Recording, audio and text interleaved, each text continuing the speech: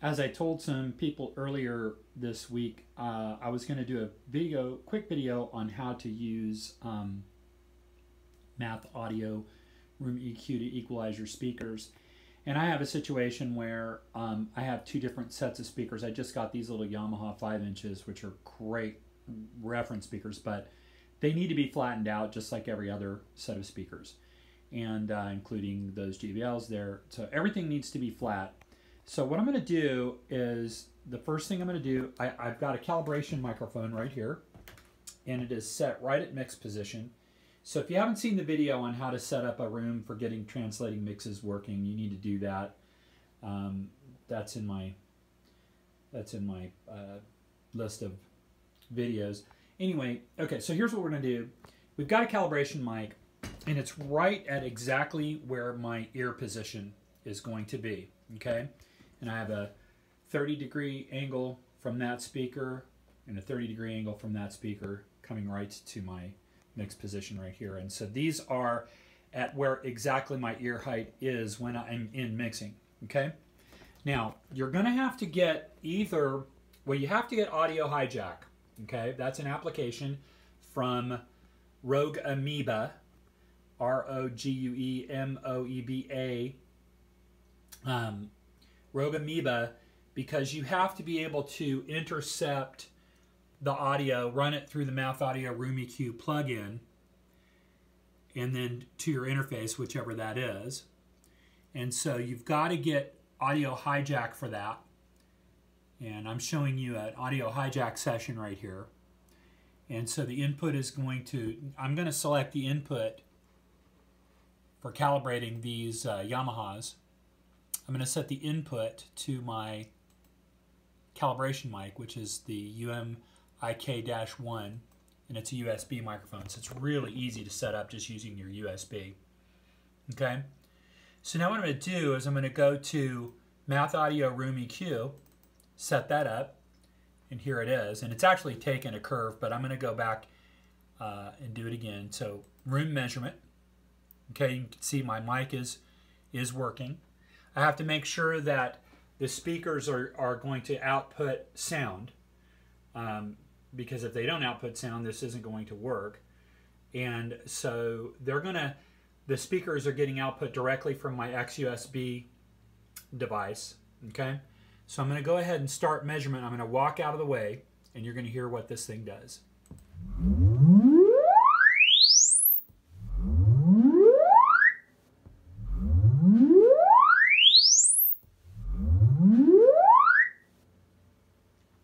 Okay, so that took my curve, and it wants me to do one more measurement. I'm not going to do that. So there's my curve.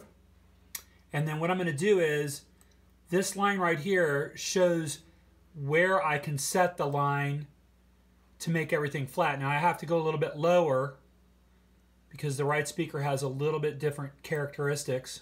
I want to go until the whole thing is just entirely flat. So I get a very flat response, okay? So that's perfect response now. This is going to adjust these speakers so that the output is flat as can possibly be, okay? So now I'm going to save my preset, and I'm going to just save it as Yamaha. Okay. And that's it. So I've calibrated my room with MathAudio RoomEQ.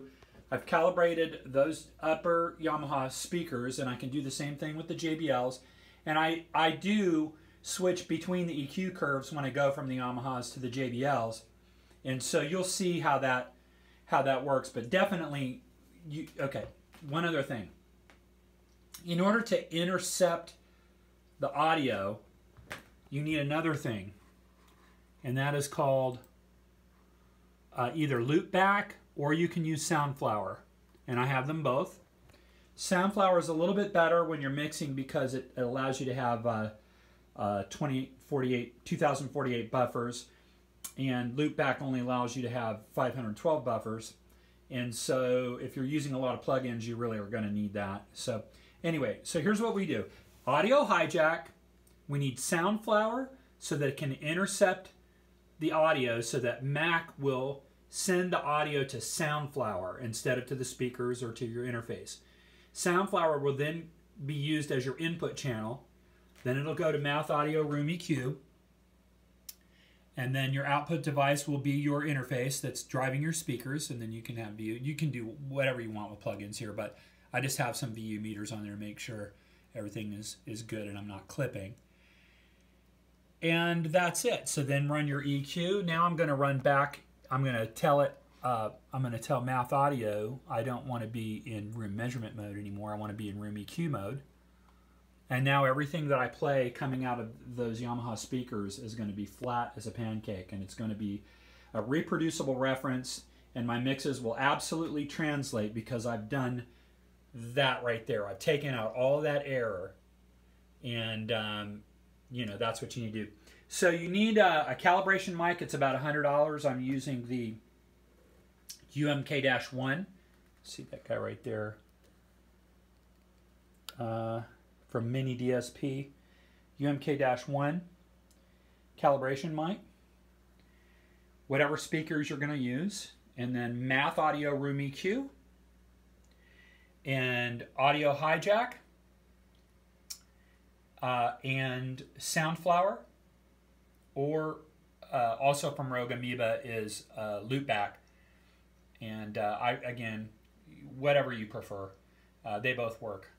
It's just that Loopback has fewer buffers, and you can get some clipping and clicks and pops and stuff, and you know, that's really not good. You don't want that when you're mixing down. Okay, last thing, and it is very important. In your DAW, when you're mixing, you have to choose either Soundflower or Loopback as your output, so that then would go into your input device, in my case, which is Soundflower, which is then going to go through MathAudio RoomEQ and then to the I/O output.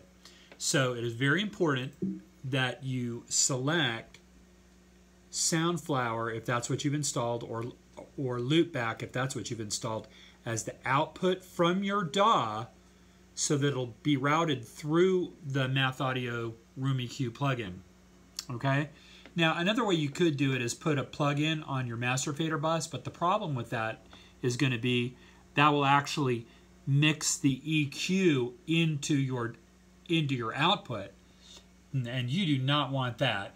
And then you'd have to remember, oh, when I print this, or you know, make a mix down, I've got to deactivate that. When I'm listening and mixing, I've got to turn it on, and then when I'm printing, I've got to turn it off. So to avoid that, just select this as your output in your DAW, but it will still print correctly because the EQ is going to come after. Okay, so that's not what's going to get mixed into your file. You're not going to mix that EQ curve into your file. You don't want to do that. You want to hear it accurately, but you don't want to mix it in. And so anyway, make sure in your DAW your output is set to Soundflower or Audio Hijack, and that should get you going. Okay? If you have any questions or comments, please leave them below, and like, share, and subscribe if you haven't already, and we'll get to you next time. Thanks.